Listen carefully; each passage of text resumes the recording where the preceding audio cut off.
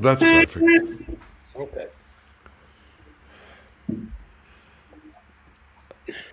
Ok, we can start. Phil, Hello.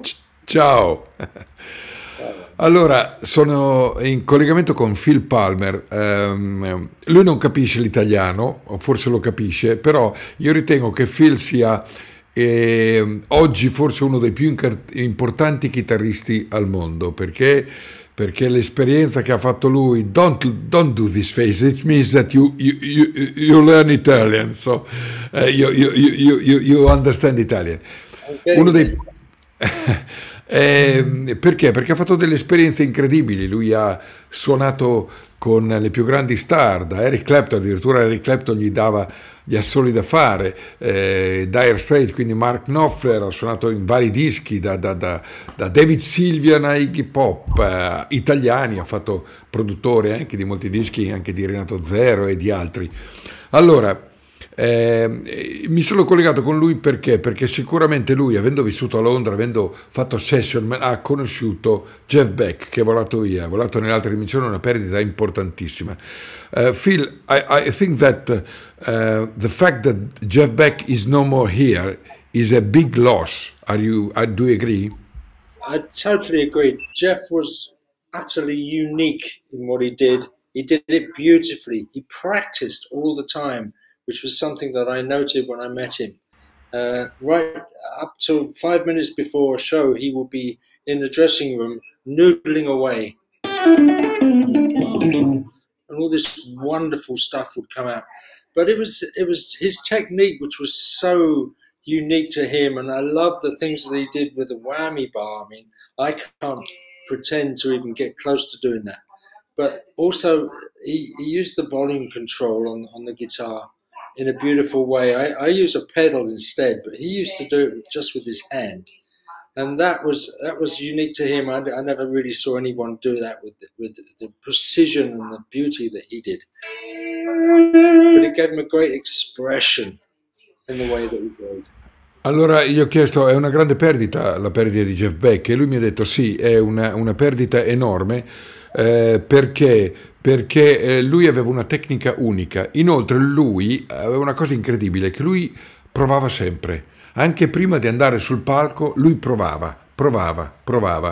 E poi mi ha detto che lui usava il volume della chitarra. Normalmente c'è un pedale che alza e abbassa il volume della chitarra, lui invece lo faceva con il volume proprio della chitarra, aveva una tecnica unica.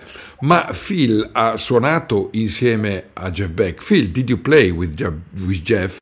He guested on a couple of occasions when I was working with Eric Clapton. Once at the Albert Hall, and I think somewhere in Los Angeles when we were doing a gig there with Eric. And he just showed up one night and joined in, and I used to just stand in amazement, really. In the same way that Eric and I watched Stevie Ray Vaughan. We were both kind of blown away by the way he played. It's so good and so precise and so unique. Allora gli ho chiesto se lui ha suonato con Jeff Beck. Lui dice sì, ho condiviso il palco con lui perché quando suonavo con Eric Clapton alcune volte lui è salito sul palco ed eravamo tutti così perché aveva questa tecnica. Io lo guardavo con grande ammirazione. Phil, which part of the career, because Jeff ha avuto vari momenti della sua carriera, con gli Yardbirds da solo, poi ha avuto Beck, Bogert and Dappis, da solo era poi, l'inizio era con Rod Stewart alla voce, e in seguito ha avuto una elettrificazione della chitarra. Phil, Jeff had many period of life, of artistic life, the first with the Yardbirds. He was the Eric Clapton substitute. The second part was solo career with Rod Stewart at the beginning, after with Beck, Bogert and Dappis, ex Vanilla Fudge, and after more electrified, more jazzy, more funky. Yes. Which part of his career do you prefer, of his way to play? I think he gradually developed into well, Jeff Beck over the later years of his career. But obviously, he started in the same place as Eric did with the blues, and I think after after he did an album called what's it called?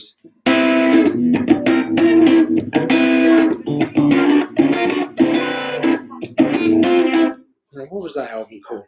It was a lovely kind of instrumental album with Phil Chen and a couple of other really good players. And it was the first time that Jeff Beck started to do something unique and particular to him.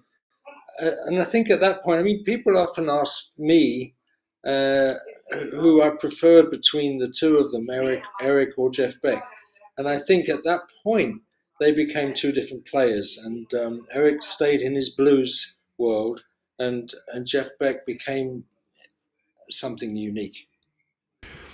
Allora, lui ha accennato un brano di un album solo di Jeff Beck, un album strumentale e che gli piace molto, e ha detto che tutti chiedono tutti hanno sempre chiesto a Phil, visto che ha suonato con entrambi, li conosce molto bene, se preferiva Eric Slow and Clapton o Jeff Beck.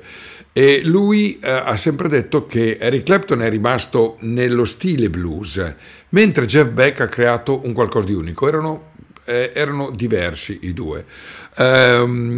Were they friends, Eric Clapton and... They were friends. I mean, they were rivals at the same time, but it was a very friendly rivalry. There's a nice story. I was working, I think, with Eric, and Jeff was backstage. And Jeff went on and did his set, and he came off again, and he was grumbling about something. He was unhappy that he'd messed something up, and there was a great sort of moment between the two of them where Eric said to him, "Listen, man, if you haven't got it right by now, you better get another job." And I think that was an example of the friendly rivalry between them. But why was Jeff unhappy, or what happened? He'd just done a set and he'd messed something up, or he didn't quite go the way he'd hoped it would. I mean, it was a stupid little mistake that he made. I didn't even notice it myself, but he was obviously upset by that. I mean, players sometimes don't get it right. Eric sometimes get it right. I don't always get it right. I try. But it was just a moment where Jeff had done something and he was a bit grumpy with himself that he didn't get it quite as precise as he wanted. But nobody would have noticed apart from Jeff. Allora gli ho chiesto se Jeff Beck era amico di Eric Clapton, e ho detto sì, avevano uno splendido rapporto. Dice, ricordo una volta che Jeff dopo l'esibizione era molto arrabbiato perché secondo lui aveva fatto un errore, e Clapton gli ha detto, senti, ma se non superi queste robe qui, c'è meglio che fai un altro lavoro, perché tutti fanno errori. Fra l'altro dice, no, io non l'ho notato l'errore che ha fatto Jeff, e credo che neanche credo che nessuno abbia notato l'errore che ha fatto Jeff mentre suonava, tranne lo stesso Jeff. Listen, was he a strange man? Because my opinion is that, la mia opinione è che lui fosse timido, fosse schivo. Non si sa niente della vita privata di Jeff Beck, mentre sai tutto, che ne so, Eric Clapton, le storie d'amore, le cose con George Harrison, eccetera. No? Di Jeff non si sa niente. So, we know everything about, for example, Eric Clapton, love stories, things like that. We know everything, sappiamo tutto anche di Phil Palmer, Numa, eccetera. We know everything about Phil, Numa, but we don't know anything about Jeff. Was he shy? Yeah, he was shy and just a bit private. He was into cars. I don't know if you know that. He would love to mess around with his cars, and he would strip them down, take the engines out, and do all kinds of things. And he was famous for showing up with grease on his hands because he'd been doing something in the car. just before. So it was, I think, yeah, he didn't take the music thing as quite as seriously as some other people. He enjoyed his life. He had other things apart from playing the guitar in his life, and I think he kept that to himself, which is fair enough. Sì, dice non si sa molto della sua vita privata, a parte una cosa, che amava le auto, quindi amava le sue auto e molte volte si faceva vedere con del grasso nelle mani perché era stato lì a lavorare attorno alle sue auto e dice non era uno che viveva solo per la musica, ma viveva per le sue passioni, che soprattutto le auto. Ma quali auto aveva Jeff Beck? But which kind of cars had Jeff Beck? Yeah, I don't know. He was a bit of a collector, I think. I think he was keen on big American muscle cars, like V8s and stuff like that. But I'm not sure exactly. Allora dice, non lo so, credo che avesse queste macchine muscolose americane, ma non ho molto idea. Ma quando Phil era giovane, perché Phil, fra l'altro, i suoi zii erano i Kinks, quindi viveva in quel mondo, e Jeff Beck c'era già, perché Jeff Beck ha iniziato ben prima di Phil Palmer. Era un fan di Jeff Beck, but Phil, when you started, you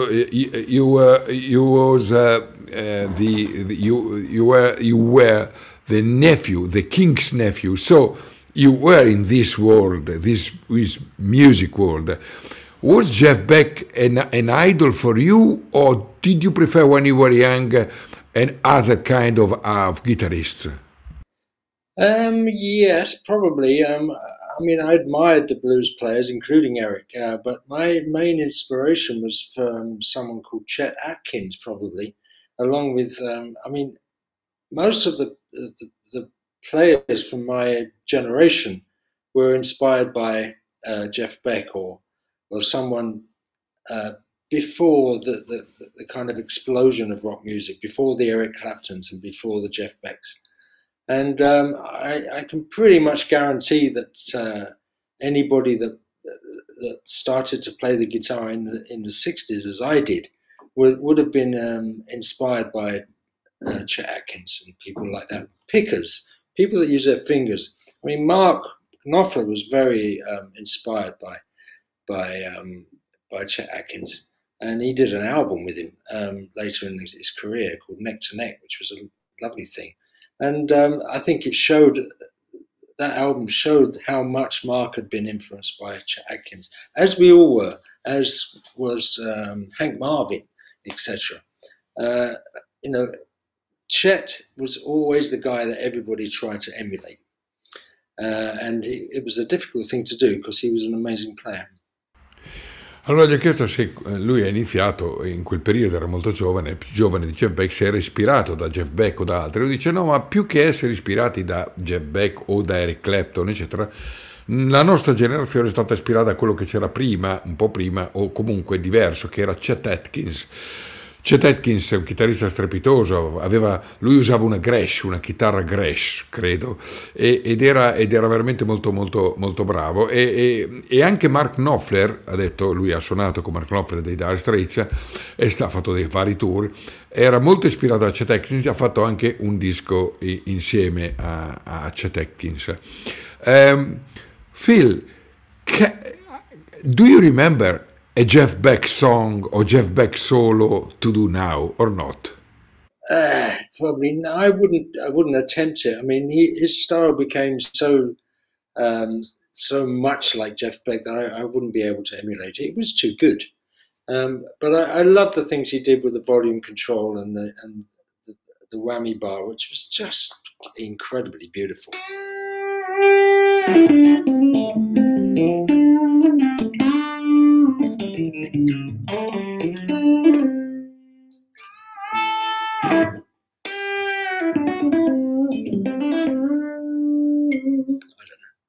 I'm noodling. I mean, it's nothing to do with Jeff Beck, really. I'm just trying to explain that what he did was had a a wonderful kind of melodic aspect to it. It was always precise. It was always clean. It was always beautifully played. He just practiced a lot. Gli ho chiesto se si ricorda, era in grado di fare un brano di Jeff Beck, un solo, e lui ha detto non posso emularlo, era troppo unico, e poi ha detto mi piaceva questo modo suo di usare il volume, queste cose, e poi dice lui praticava troppo e faceva molta pratica, e dice era pulitissimo, aveva un suono pulito. What are you doing? I'm trying to remember a little piece that Jeff played on the album. I can't remember the name of.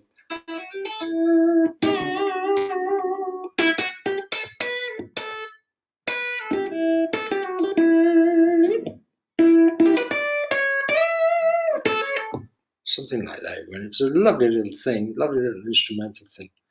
You know, my memory's going, so I can't remember the name of the album or the name of the piece, but I'm sure someone out there will. No, allora dice, perché ho visto che mentre io parlavo, stava armeggiando con la chitarra, gli ho detto, cosa stai facendo? Lui dice, sto cercando di ricordare un brano di Jeff, e poi dopo dice, ma non mi ricordo il pezzo, non mi ricordo l'album. In realtà Phil, quando io ho fatto un incontro con lui e ho racimolato alcuni dei dischi dove lui ha suonato, lui non se li ricordava minimamente, e tant'è vero che gli ho suonato un pezzo di David Sylvian, che lui ha fatto con David Sylvian, e gli ho detto, dico, questo, e lui dice, ma io ho fatto questo pezzo, sì, dico, guarda, c'è scritto Phil Palmer, sei tu, e dice, ah sì, la chitarra è mia, ma io non me lo ricordo, e dopo se l'è andato a cercare. No, I'm explaining that no, not only you don't remember the Jeff Beck songs, but you don't remember the songs in which you played, because yeah, you're right. Some of that David Sylvian stuff was incredible and great to play on, but it was a bit obscure, and so I never used to revisit it. And in fact, you played me a track that I probably hadn't heard since I actually recorded it. So there's a lot of stuff like that I appeared on that I don't remember, but you know, some good stuff, I hope. Allora si dice, ci sono tante cose che non mi ricordo, ad esempio quello che ho fatto con David Sylvian, dice addirittura tu me l'hai fatto ascoltare, la prima volta che lo sentivo l'avevo solo suonato, ma non l'avevo mai sentito quel pezzo, quindi lui aveva fatto la sua parte di chitarra, ma probabilmente non aveva mai sentito il pezzo finito. But you don't even remember Superstition? It was a song that Jeff, I think Jeff wrote for Rod Stewart, no, Stevie Wonder. Stevie Wonder, they wrote it together, I think. Yeah, I mean, it's a classic riff.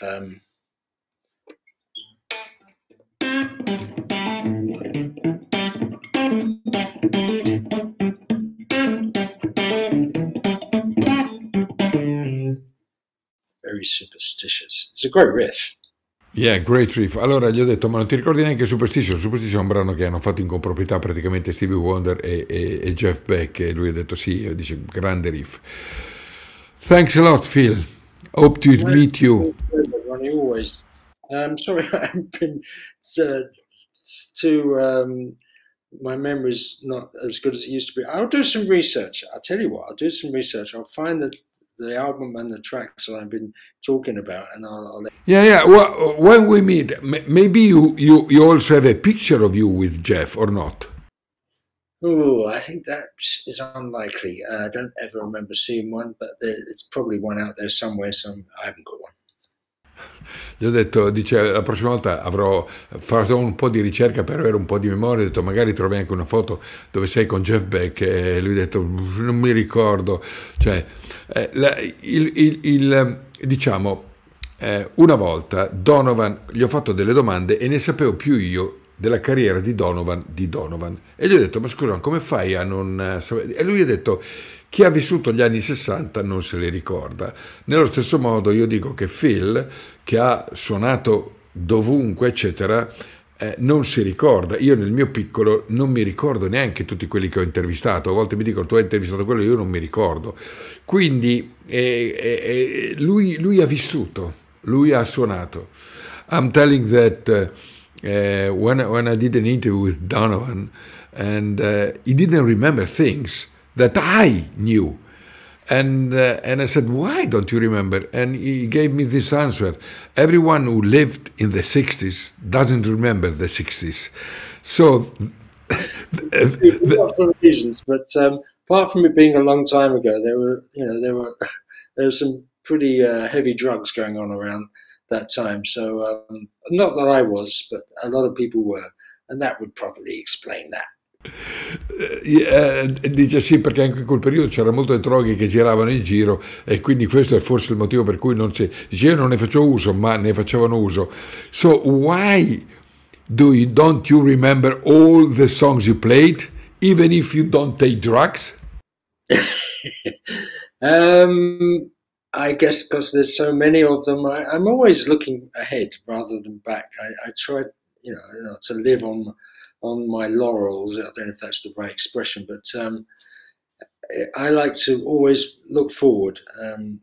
Writing my book was a bit of an education for me because I discovered so much stuff that I'd played on, and it sort of went by because you're always looking onto the next gig. I think that's my excuse anyway. Allora gli ho chiesto, allora com'è che tu non ti ricordi i brani che hai suonato, tutti i brani eccetera, visto che non facevi uso di droga, non fai uso di droga? Dice perché io sono sempre proiettato avanti. Fra l'altro scrivere il mio libro è stato un modo per scoprire cose che avevo fatto, che non mi ricordavo, perché sto sempre pensando al prossimo concerto, eccetera. Phil, your book in Italian. We're working on it. It's a long and slow and painful and expensive process. But I really want to achieve an Italian version of it. I think we need a publisher. So if you know anyone out there that's prepared to, let me see, the best way to do it would be just to give a publisher all the files and say, here it is in English with the pictures. I need you to translate it, print it, and distribute it in Italy. Allora gli ho chiesto se il suo libro uscirà anche in Italia e dice stanno cercando di un editore che lo pubblichi. Ed è un libro molto interessante perché la vita professionale di Phil Palmer umana ha attraversato tantissimi mondi della musica e sono dei racconti incredibili. E quindi, ok, Phil, è stato bello incontrarlo, anche se virtualmente, poi ci dobbiamo vedere, e niente, e questo è purtroppo grazie al fatto che Jeff Beck ci ha lasciati. I'm happy to meet you again, even if it's because Jeff Beck left the planet. It's the third day, and it's always a pleasure to talk to you, Ronnie. Ciao Phil. See you soon.